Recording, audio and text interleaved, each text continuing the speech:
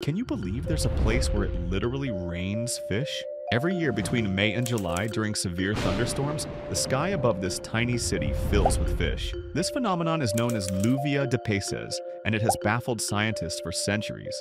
This incredible event happens exclusively in Yoro, Honduras. But why here? For generations, locals believed it was a miracle, but the actual geographical reason is just as dramatic.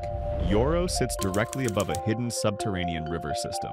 This river connects the city to an enormous deep-water cave network. During the dry season, the water level drops, trapping thousands of small fish in underground chambers. When severe thunderstorms arrive, the sudden violent flooding forces the water and the trapped fish out of the underground network with incredible pressure. The fish are then sucked up into the powerful updrafts of the storm cloud, carried hundreds of feet up and dropped over the city center, alive and flopping on the streets. A terrifying convergence of subterranean geography that happens nowhere else on Earth.